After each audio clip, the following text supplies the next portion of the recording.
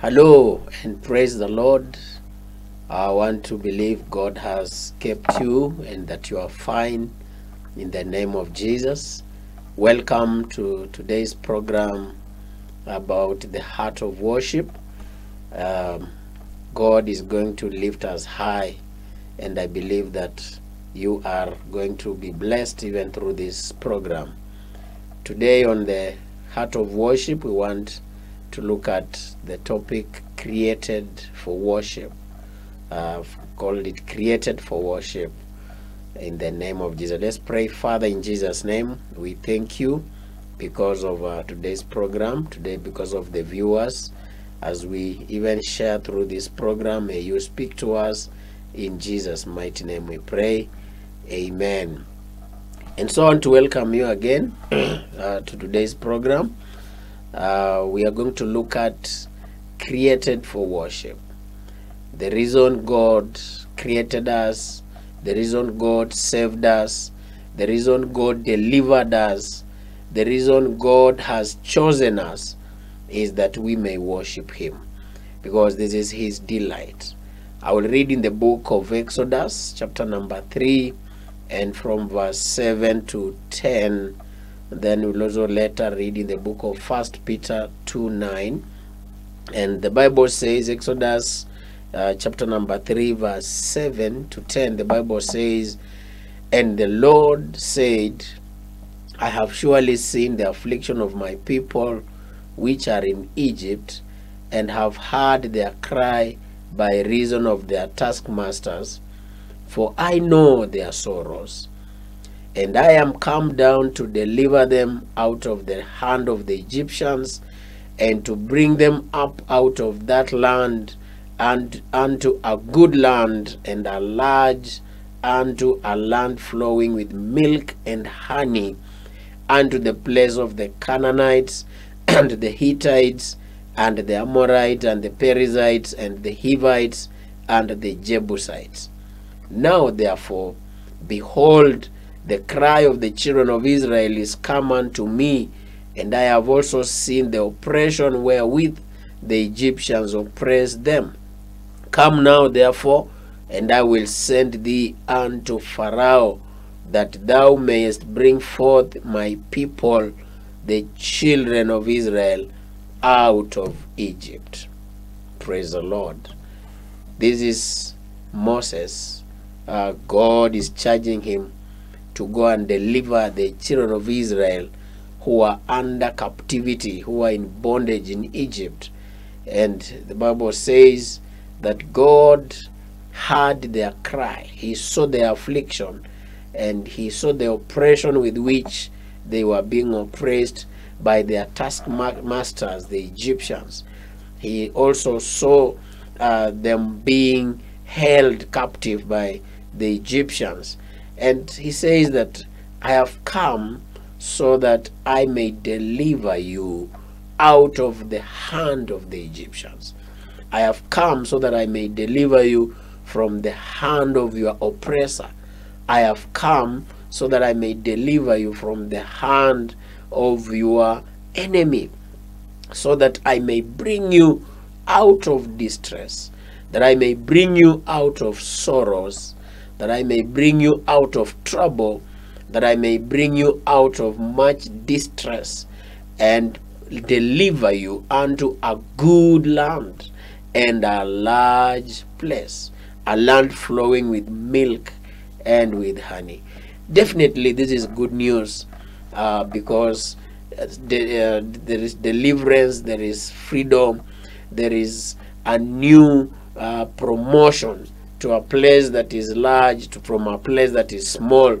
And when God is doing all this, He's doing it with the reason that the children of Israel may have a free space to worship Him. Because remember, even in Egypt, they were forced to worship the gods of the Egyptians, and they could not worship the one true God.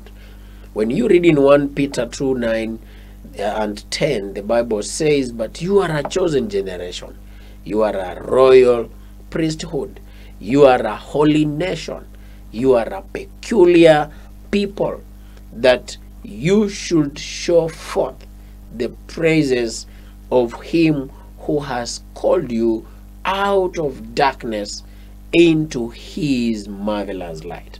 God has called us from darkness into his marvelous light, that we may proclaim his praises, that we may show forth his praises. We are a peculiar people. We are a people, when we are called by God, when we are delivered and saved, we are now a different lot of people. We are a peculiar people that should show forth the praises of him that called us. Verse 10 says, which in time past were not a people, but now are the people of God. Initially, the devil had made us his people. He had made us his own. He had deceived us. We didn't have the knowledge of this true God that deserves worship. But God delivered us. And the Bible says that you are now my people. God has made us his own people with a reason. He says, which had not obtained mercy, but now you have obtained mercy. By his mercies, we have obtained mercy. We didn't qualify to be called his people, but because of his mercies, he has made us his people. He has made us his children. He has made us his own, and so that we may proclaim his praises. We were a nobody without Jesus. And actually, when you have no Jesus, you are a nobody. You have no name. Okay? There is no much that can be admired from you because you don't have Jesus. When we lacked Jesus, time passed when we were in sin, we were useless. We were hopeless. But when Jesus died on the cross, he changed our lives. He started packaging us for a new task, a new assignment, and he made us his own people, a royal priesthood, a peculiar people, that we may proclaim his praises. And so the reason we exist, the reason that God has saved us and called us, is that we may declare his praises, that we may worship him, that we may glorify him. Praise the Lord. And so the children of Israel, while in captivity, could not worship God. They were under a lot of affliction and oppression because of their taskmasters. They suffered a lot under their oppression, under their arm of oppression. Praise the Lord. When you are in captivity, when you are in bondage, and when you are at the mercy of your master, when you are a slave, you have no freedom of your own. And that's why it's not possible for you to worship God while under bondage, while in captivity, until God breaks the bondage and sets you free to worship him, is when you can worship him. The children of Israel cried to God, and God heard their cry. Praise the Lord. We have a God who hears us when we cry. We have a God who can deliver us. He can break away the chain of the evil one. We have a God who hears and answers us. God, the way he responded to the children of Israel by delivering them from the hand of the oppressor and from the bondage of the Egyptians, he still can be able to deliver us. Praise the Lord. The reason why God wants to deliver you, the reason why God wants to make you free from the hand of the devil, is that you may be in a position to worship him, that you may be in a position to glorify him, that you may be in a position to proclaim his praises. That's why he wants to take you out of darkness to his marvelous light. God desires that you are in his marvelous light. He desires that you don't wrought in darkness. Okay, he doesn't want you to be captive in the dark. He wants you in the light. And so I want to appeal to you today that if you have not given your life to Jesus, consider giving your life to Jesus, because that is what God desires from you, that you may be able to worship him, that you may be able to live for him. Praise the Lord. So God delivers the children of Israel from the worship of foreign gods, from the oppression and the hand of the evil one, for the sole purpose of worshiping him. In 2 Kings chapter number 17 and verse 36, the Bible says, "But the Lord who brought you out of the land of Egypt with great power and with an outstretched arm, him shall you fear, and him shall you worship, and to him shall you do sacrifice." This is the word to the children of Israel, that this God who delivered you from the hand of the Egyptians, you owe him your worship. You owe him your worship. Him alone you will worship. Remember, when he delivered them from the hand of the Egyptians, he did it with great power and with an outstretched arm. When he divided the Red Sea, so that the children of Israel could walk on a dry land, and the Egyptians could drown into the water. God was doing so to show them that he is a powerful God. He is not like the gods of the Egyptians. The God who is looking for your worship, that we need to worship, that we need to sacrifice unto, is a powerful God. Praise the Lord. And the Lord, the Bible says, him alone you shall sacrifice. God wants you to worship him, that you may sacrifice to him. But the first thing he wants to do first is to set you free, to deliver you, so that you are not hindered by any reason or by any force not to worship. So the reason God delivered you and saved you, just like he did to the children of Israel, was that you may worship him. Something to note here is that an afflicted soul cannot worship God because of the much pain. Because of the pain, an afflicted soul cannot worship God. A disturbed man cannot worship God because of the struggles and the cares of this world. It is not possible to worship God. If you are not settled, if you are not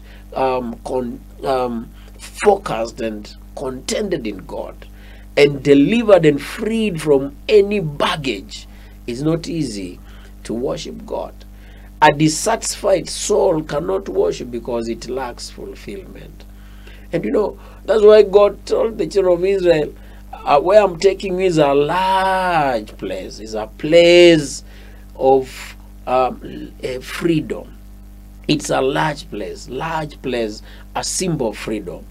I'm taking you to a large place. Praise the Lord.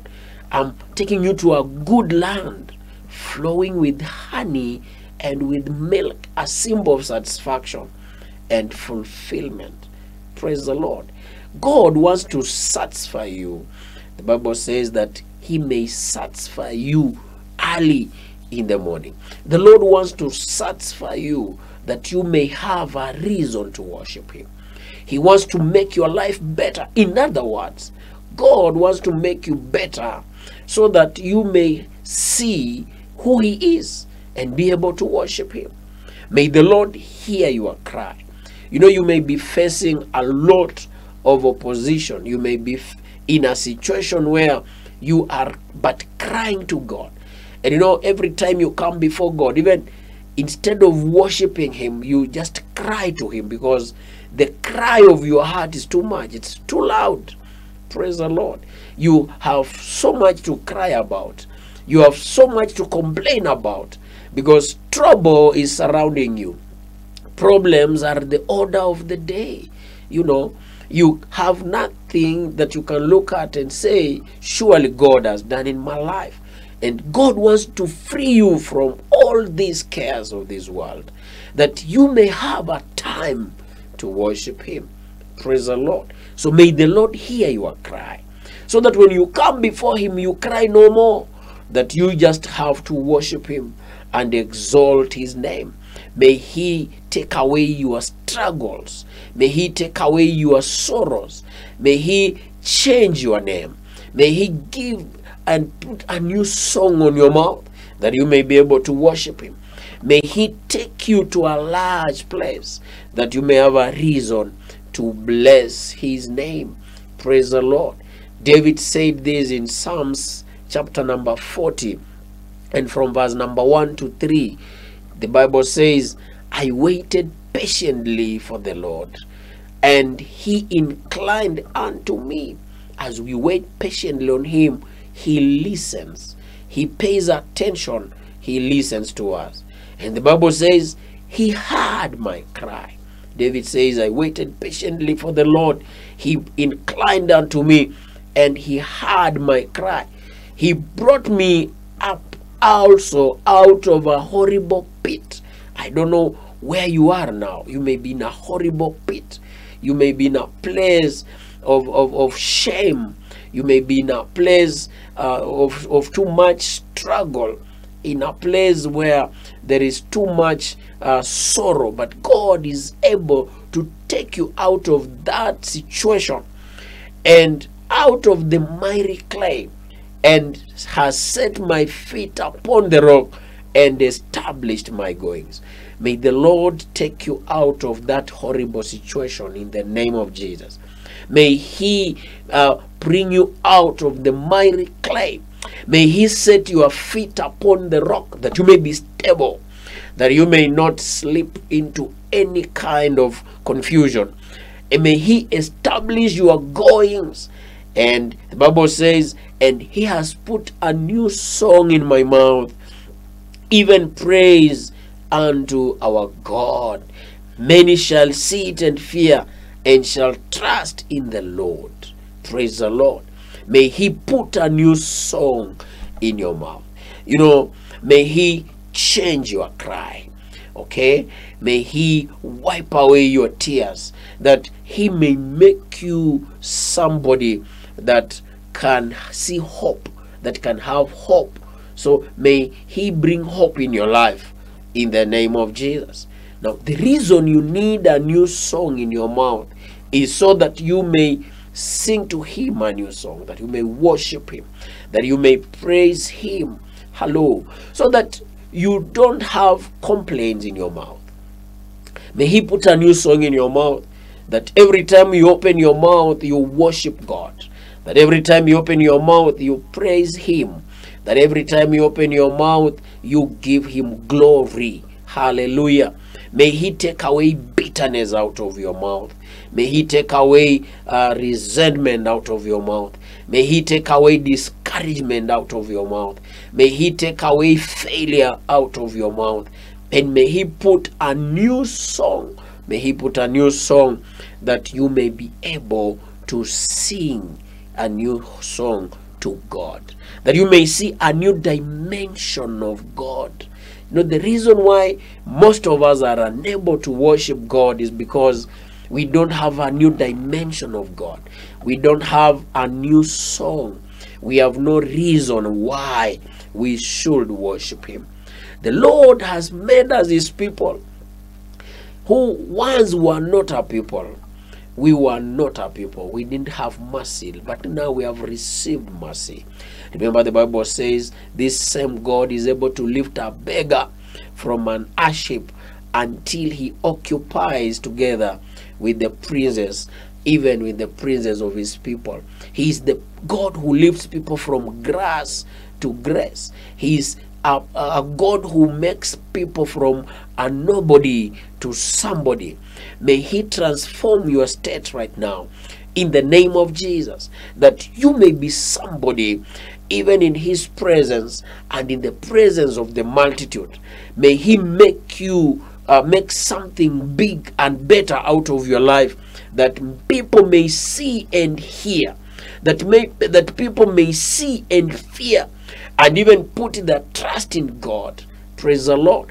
May He turn around your situation and your circumstance, and that people may witness and be a testimony of what God can do, that they may worship you, that they may fear and trust in Him. That's the new song that we are talking about. And so we need to be to rise to this occasion where we are praising Him, we are glorifying Him, we are exalting Him, we are exalting Him, we are glorifying Him. And because He has called us out of darkness, we have a duty to proclaim His praises, to show forth the power, to show forth the glory, to show forth His marvelous light, that we are worshippers. Praise the Lord. You know, while we were still under bondage of sin and the oppression of the devil, we could not do anything. And that's the Bible. That's what the Bible says. While we were yet sinners, Christ died for us, that we may receive the gift of salvation. All this was costly. It was costly for God to release His only begotten Son, that He may remove us from the miry clay, that He may remove us from the sin and the bondage that couldn't allow us to worship God. In other words, what God was looking for in us, in man, is the soul that can worship Him, a soul that can connect to Him in worship, a soul that can connect to Him in true fellowship. Praise the Lord.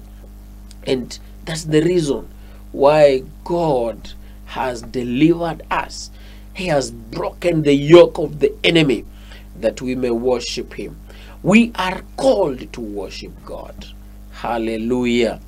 And that's why the devil cannot defeat you, because God's agenda is bigger than the retaliations of the enemy. The agenda of God is that we may worship Him. And as we worship Him, He takes dominion. When we worship Him, He takes control. When we worship Him, He takes over. And when God takes over, He manifests His character. There's nothing beautiful as God manifesting His character in our lives. Praise the Lord. This is what we need. This is what we require. We need the presence of God. We need the glory of God. We need the power of God. We need the direction of God. When God takes over, He directs us. He empowers us. We become as powerful. And that's why the enemy has no way. He has no option but to bow. Because the God that has delivered us to worship Him is a powerful God. The way He delivered the children of Israel with an outstretched arm and with great power and authority, He finished the troops of the Egyptians. He killed and dismantled their chariots because of the safety and the salvation of the children of Israel. He ensured the enemy is crushed completely to allow the children of Israel worship Him freely. Praise the Lord. Today I pray that God will crush the enemy completely for you, that you may be able to worship Him, that God will thrash and dismantle the chariots of the enemy, that you may be freed to worship Him. It doesn't matter the background where you come from. It doesn't matter whether you come from the devil's den himself. The moment God sets you free, the Bible says, and whom the Son sets free is free indeed. That when God sets you free, He gives you the liberty. He gives you the liberty. He takes control. He takes over. And you become the agenda of God. If you have been truly born again, you are free to worship. You have a duty to worship. Many people are struggling today to worship because they are still under the bondage of the enemy. They are still yoked with the devil. They are still under the yoke of the evil one. And that's why they struggle to worship. People are struggling to even serve God. People are struggling to follow God because they're still under the bondage. And this is my prayer for you tonight, that God will break that bondage, that he may set you free to worship him, that you will not struggle to worship God. Hallelujah. That you will not struggle to do the will of God. You will not struggle to praise him, because he is part of you. Because the things that he is known of doing are well known to you, because you are a witness of the miracle of God. You are a witness of the salvation. You are a witness of the gift of salvation. You are a witness that God can heal. He's a healer because he has done it to you. And so may God manifest himself to you even in the situation that you are in, that you may know him in another dimension that will give you a reason to worship him. Praise the Lord. That he may make himself known to you in a dimension you didn't know, that you may have a reason to worship him, that you may have a reason to bless his name. Hallelujah. It is him that heals your diseases. It is him that sets you free. Psalms 103, the Bible says, "Bless the Lord, O my soul, and all that is within me." He who heals all your diseases. He who satisfies your soul. It is the Lord who satisfies our soul. It is him that heals us. It is him that delivers us. It is him that makes us free to worship him. May the Lord heal you. May the Lord deliver you. May the Lord satisfy you, that you may have a reason to worship him, that you may have a reason to bless his name. May he break that bondage and that yoke in your life that is holding you back, that you may be able to worship him truly, that you may be able to worship him in spirit and in truth, without struggle, without compulsion, and without convincing words. May the Lord bless you. I want to believe God has spoken to you, and that you have been challenged to worship God, to make a point to be freed to worship him and to bless his name, and glory will go back unto him. Until next time, in our next program, God bless you and be with you until we meet again. Shalom and bye-bye.